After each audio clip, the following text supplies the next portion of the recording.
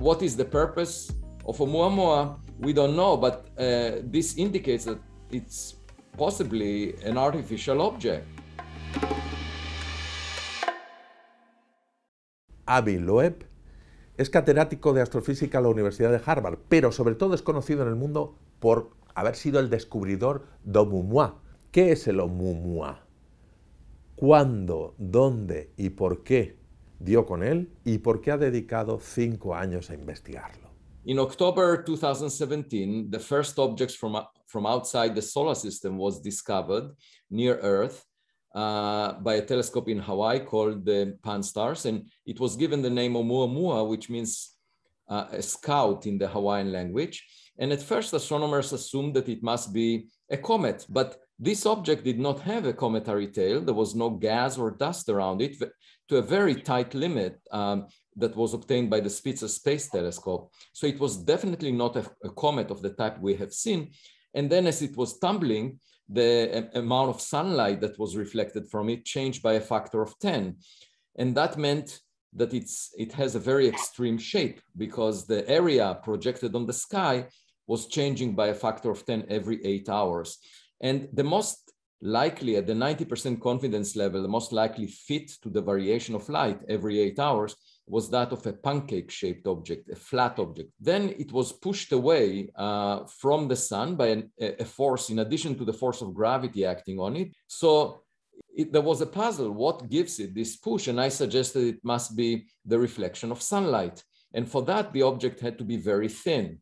And nature doesn't make thin objects, so I suggested it might be artificial. So what is the purpose of Oumuamua? We don't know, but this indicates that it's possibly an artificial object.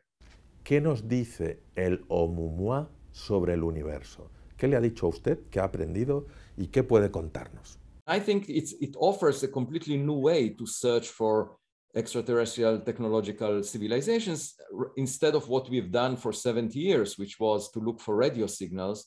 That's just like trying to have a phone conversation. You need the counterpart to be active, whereas a better approach is to look for relics that those civilizations left behind, sort of like archaeology, and look for equipment that they sent into space, just like we sent the Voyager, New Horizon, and so forth. And to me, that's a frontier that was not yet explored, and there was no funding given to it until I established the Galileo project a month and a half ago.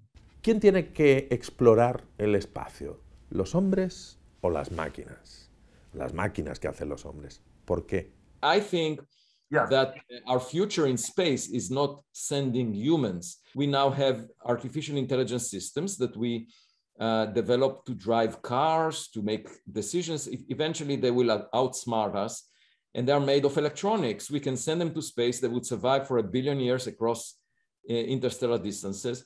And we should think of them just like our technological kids. You know, we should be proud of them rather than sending people. You know, we are sending something that represents us. Si hay tantas probabilidades de que haya vida en otros planetas, en miles de galaxias, ¿por qué no dicen nada? ¿Por qué hay tan pocas evidencias? Es la paradoja de Fermi, y usted ha tratado de resolverla. The documented history on Earth was around for maybe up to 10,000 years. That's all. That's 1/1,000,000th of the age of the solar system or so. You know, so why would they visit just at the time that we are starting to document things? It could have been, let's say, 100,000 years ago, 1,000,000 years ago.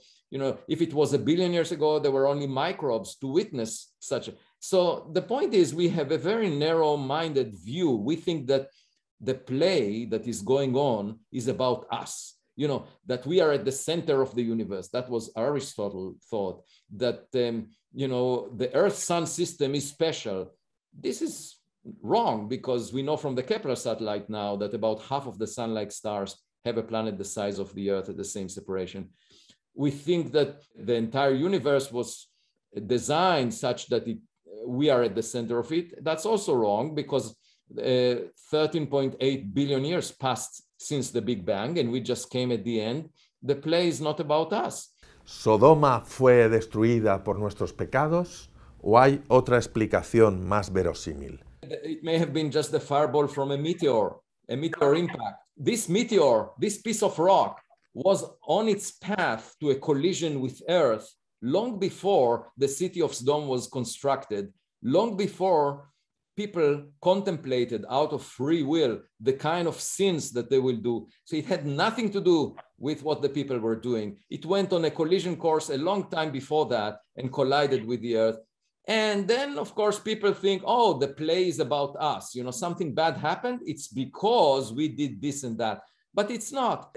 Again and again, humans throughout history thought that it's all about us. You know, it's everything is centered on us. The play is about us. Everything that happens in the sky affects us. No, it's not. We are a small part in that. We are just like one ant out of many on the sidewalk of the Milky Way.